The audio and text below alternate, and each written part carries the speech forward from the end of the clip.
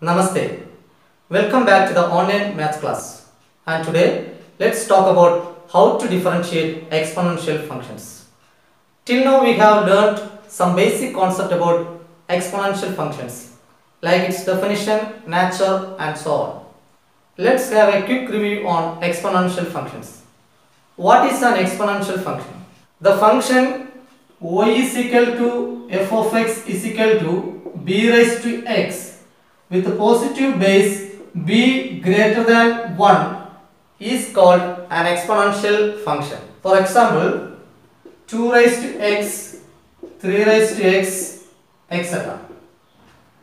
There are two types of exponential functions. The exponential function with base 10 is called common exponential function. That is, y is equal to f of x is equal to 10 raised to x. And the exponential function with base e is called a natural exponential function. That is, y is equal to f of x is equal to e raised to x. 2 less than e less than 3. That means the value of e lies between 2 and 3 and it is approximately equal to 2.71.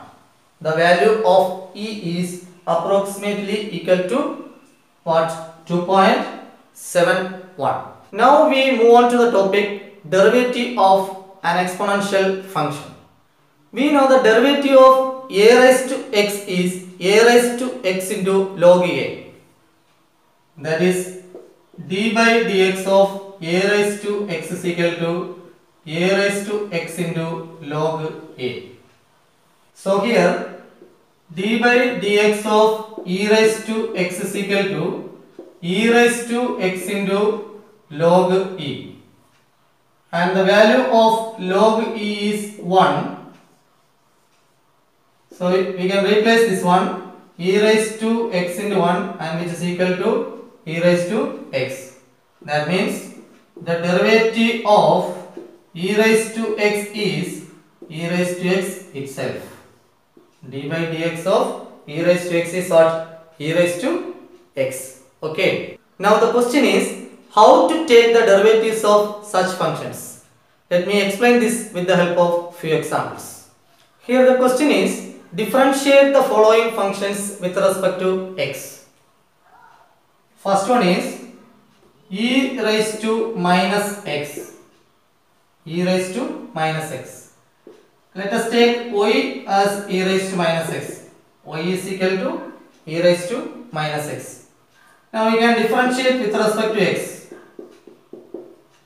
So derivative of y is dy by dx, which is equal to, here in the RHS the term is e raised to minus x.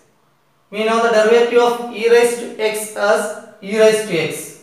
So here this minus x we can treat it as x. So if it is x, then the answer is e raised to x itself.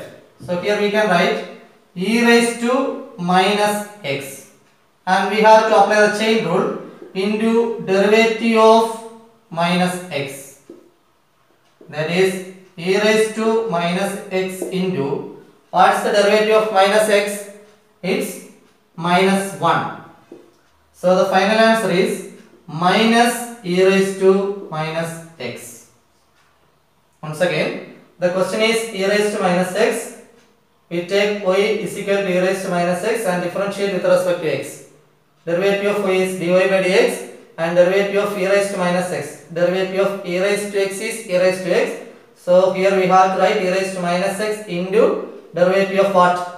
This minus x, d by dx of minus x. And derivative of minus x is minus 1. So it becomes minus e raised to minus x. Okay. Now move on to the second one. The question is cos inverse e raised to x. So let us take y is equal to cos inverse e raised to x. Here also we differentiate with respect to x. Cos inverse e raised to x. If it is cos inverse x, we have formula. So let us treat it as x. E raised to x as x. So cos inverse x formula dy by dx is equal to, last class we have discussed derivatives of inverse trigonometric functions, minus 1 by root of 1 minus x square. D by dx of cos inverse x is what? Minus 1 by root of 1 minus x square. So minus 1 by root of 1 minus e raised to x the whole square into what? D by dx of e raised to x. Chain rule. D by dx of e raised to x. So it becomes minus 1 by root of 1 minus e raised to x the whole square. A raised to m the whole raised to n. What is a raised to m the whole raised to n? A raised to mn. So e raised to x into 2, that is 2x. E raised to 2x. Now the derivative of e raised to x, it is nothing but e raised to x itself. So finally we can write which is equal to minus 1 into e raised to x, that is minus e raised to x by root of 1 minus e raised to 2x. I repeat, y is equal to cos inverse e raised to x. We differentiate with respect to x. Derivative of y dy by dx. Cos inverse x derivative minus 1 by root of 1 minus x square. So here minus 1 by root of 1 minus, instead of x the term is e raised to x. So x square, that is e raised to x the whole square into derivative of e raised to x. And it is e raised to x. So minus 1 divided by root of 1 minus e raised to 2x into e raised to x. It becomes minus e raised to x divided by root of 1 minus e raised to 2x. Is that clear? Okay. Now the third one is e raised to cos x. Here also you can follow the same procedure. So do it yourself. Okay. Now we move on to exercise 5.4. First one is e raised to x divided by sin x. So let y is equal to e raised to x divided by sin x. And we have to find the derivative of this function, that is dy by dx. So dy by dx is equal to, here it is given in the form u by v, that is quotient form. So you have to apply quotient rule. U by v the whole dash is equal to v u dash minus u v dash divided by v square. That is denominator into derivative of numerator minus numerator into derivative of denominator divided by square of the denominator. So here denominator is sin x. So sin x into derivative of numerator d by dx of e raised to x, then minus numerator into e raised to x into derivative of denominator, that is sin x, whole divided by square of the denominator sin square x. Now sin x into derivative of e raised to x is what? E raised to x, then minus e raised to x into what's the derivative of sin x? It's cos x by sin square x, which is equal to, we can take on e raised to x common, so e raised to x into sin x minus cos x divided by sin square x. Once again, question, y is equal to e raised to x divided by sin x. So dy by dx is equal to denominator sin x into derivative of numerator, that is e raised to x, minus numerator e raised to x into derivative of denominator, derivative of sin x is cos x. Here e raised to x is common. If we take e raised to x common, we get e raised to x into sin x minus cos x divided by sin square x. Okay. Now the second question is e raised to sin inverse x. So let y is equal to e raised to sin inverse x. So dy by dx is equal to e raised to sin inverse x.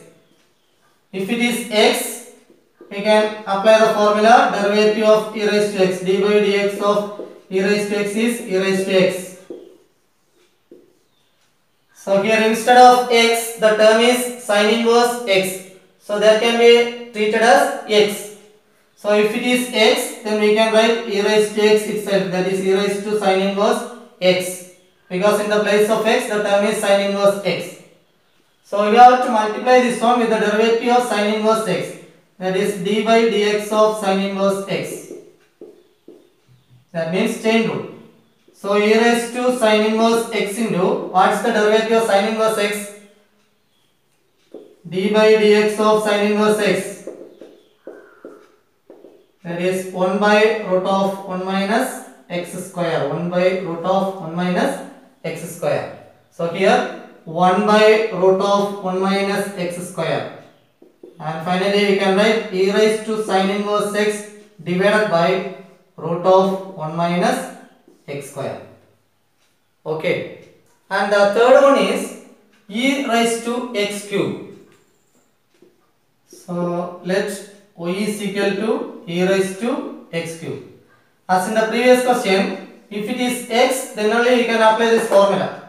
D by dx of e raised to x is e raised to x. So let it be x.